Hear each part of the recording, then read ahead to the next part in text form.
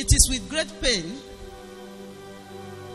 that we are burying today our dear brother. People will say brother-in-law, but we don't have brother-in-law in our family. We have a brother, a beloved brother, a man with wisdom. In the family, we don't call him Clement, we call him Honorio Dare. We fondly call him no dare, brother, no dare. That's what we call him, which means who knows tomorrow. A man that has stood the test of time.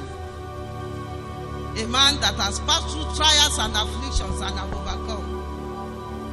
A man of few words, but great actions.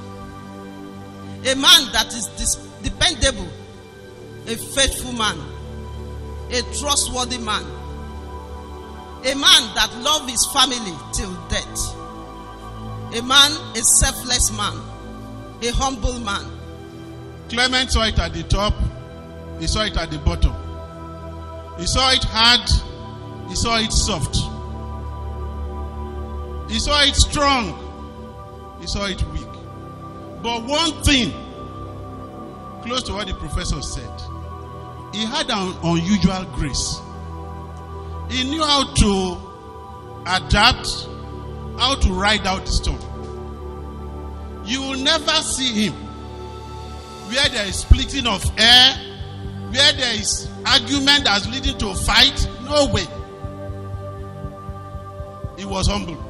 I give that to him. I know Brother Clement is in the hand of the Lord, because February 19th, 2021, I saw him in a night vision, and he said, Christiana, stop crying. Think of where you are going to. I have already made it. A man that never thought of himself first, but always consider others. It was a great strength in our family. When we are in a situation, a confused situation, and we don't even know what to do, he has solution to every problem. Anytime we saw Clement, we saw solution. Even when we are among ourselves debating and arguing and all that, he will just come in and say, you people should calm down. There is a way out. And before we know it, he has provided solution.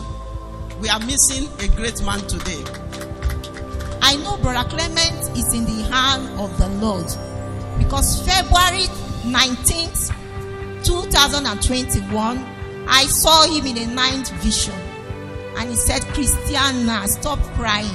Think of where you are going to. I have already made it.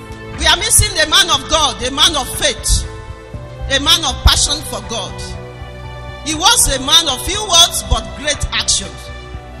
He moved, he walked, and you always feel his presence by what he did. We are missing a man today.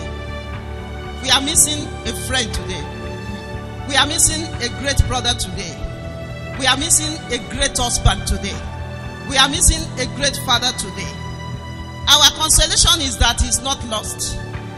When I look back of how Clement passed away, I say, yes, this is the best time for him to go. He has gone when the ovation is loudest. And he never left any stone unturned.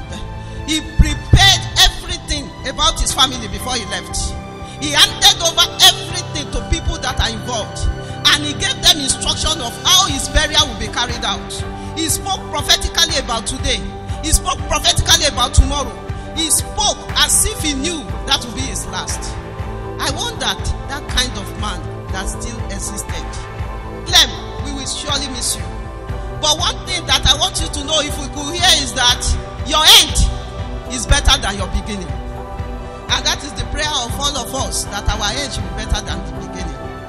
Adieu.